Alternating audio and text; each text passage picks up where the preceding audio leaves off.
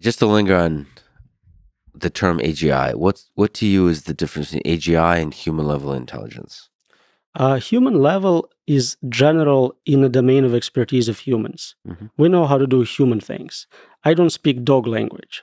I should be able to pick it up if I'm a general intelligence. It's kind of inferior animal. I should be able to learn that skill, but I can't.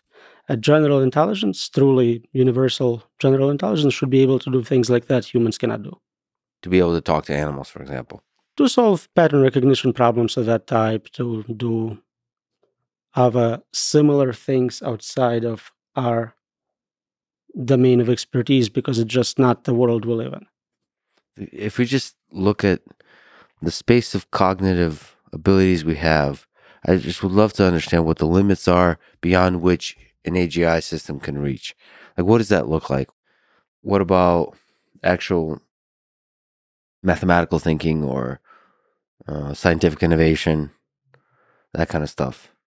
We know calculators are smarter than humans in that narrow domain of addition. But is it humans plus tools versus AGI, or just raw human intelligence? Because humans create tools, and with the tools they become more intelligent. So like there's a gray area there, what it means to be human when we're measuring their intelligence. So when I think about it, I usually think human with like a paper and a pencil, not human with internet and another AI helping. But is that a fair way to think about it? Because isn't there another definition of human level intelligence that includes the tools that humans create? But we create AI, so at any point you'll still just add superintelligence to human capability. That seems like cheating.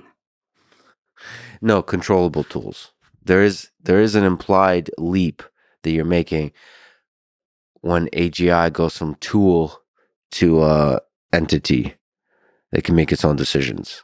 So if we define human level intelligence as everything a human can do with fully controllable tools. It seems like a hybrid of some kind. You're now doing brain-computer interfaces, you're connecting it to maybe narrow AIs. Yeah, it definitely increases our capabilities. So what's a good test to you that measures whether an artificial intelligence system has reached human level intelligence? And what's a good test where it has superseded human level intelligence to reach that land of AGI? I'm old-fashioned. I like Turing test. I have a paper where I equate passing Turing test to solving AI complete problems, because you can encode any questions about any domain into the Turing test. You don't have to talk about how was your day. You can ask anything.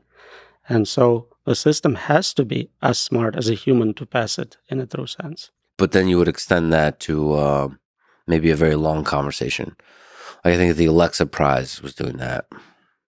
Basically, can you do a 20-minute, 30-minute conversation with an AI system? It has to be long enough to where you can make some meaningful decisions about capabilities, absolutely. You can brute force very short conversations.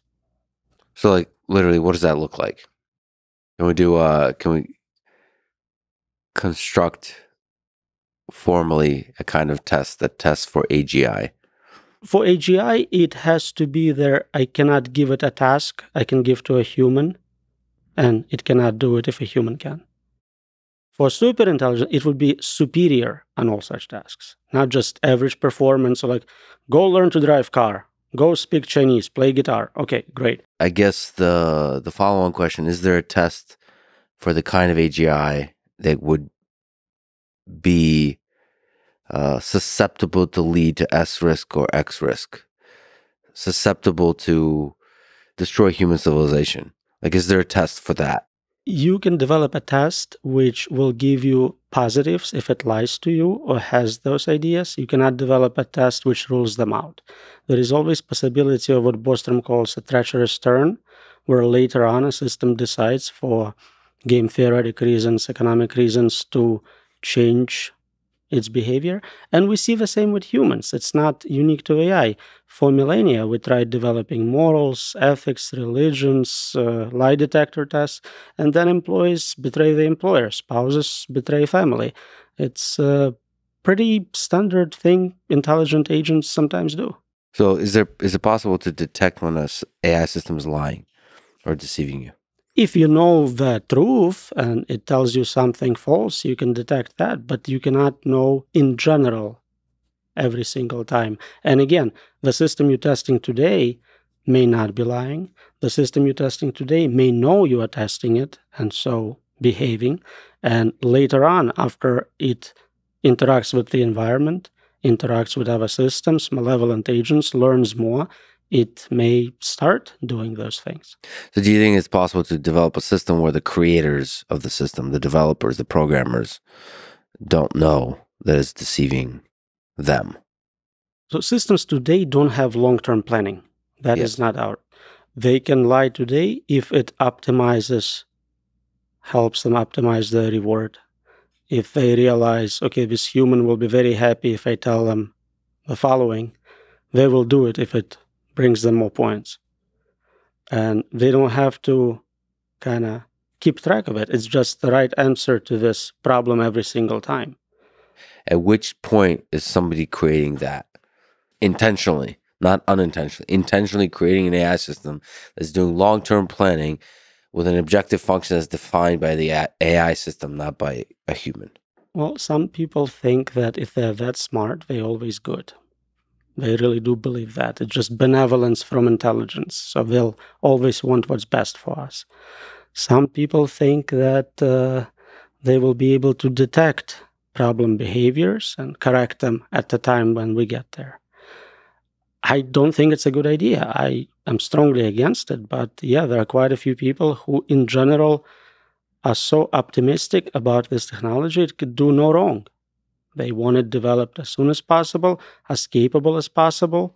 So there's going to be people who believe the more intelligent it is, the more benevolent, and so therefore it should be the one that defines the objective function that it's optimizing when it's doing long-term planning. There are even people who say, okay, what's so special about humans, right? We removed the gender bias. We're removing race bias. Why is this pro-human bias? We are polluting the planet. We are, as you said, fight a lot of wars, kind of violent.